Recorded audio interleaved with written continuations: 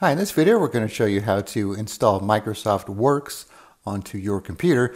So if you remember Microsoft Works back in the old days before Office, it had a word processor, spreadsheet, and that type of thing.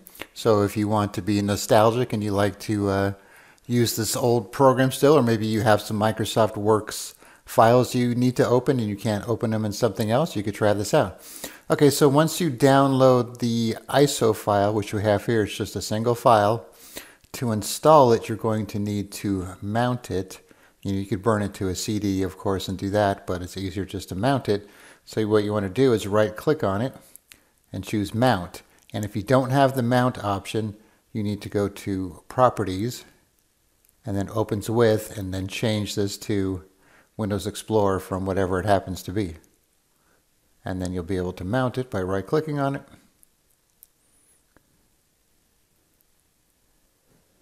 Okay, so it'll mount it as a drive letter here, the DVD drive.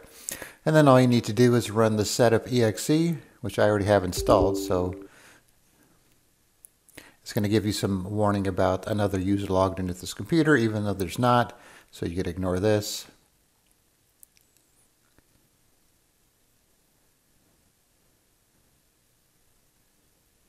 And so obviously, since I have it installed, I can't reinstall it, but it's pretty much just the process of following the prompts. And then when you're done,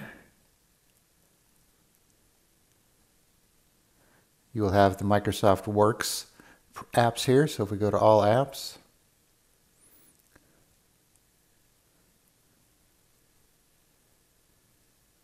it'll even install the Microsoft Office PowerPoint Viewer, which just lets you view PowerPoint files, not open them.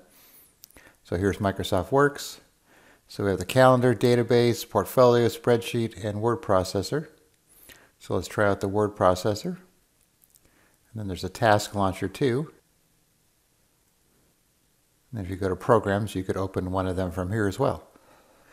And you can see we have some templates too.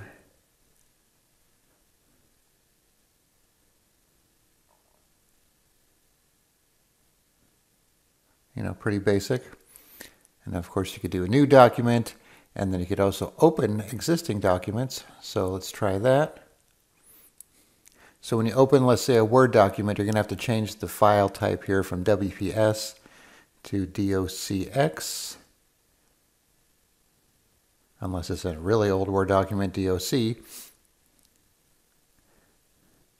Now one thing you'll notice here, if I open this brochure,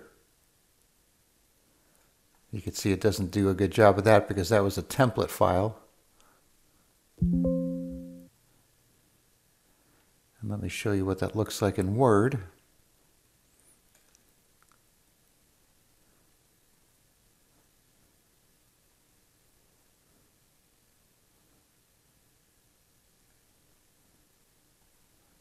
Like so.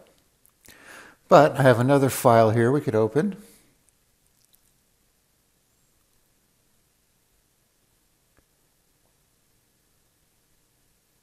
Which has some pictures in it and a table of contents actually.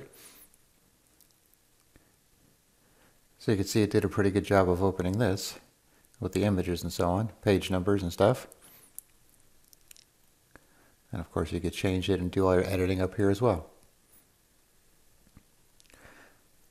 And then the same for spreadsheets. Blank spreadsheet, open an existing one. Except for spreadsheets, you can't open newer ones.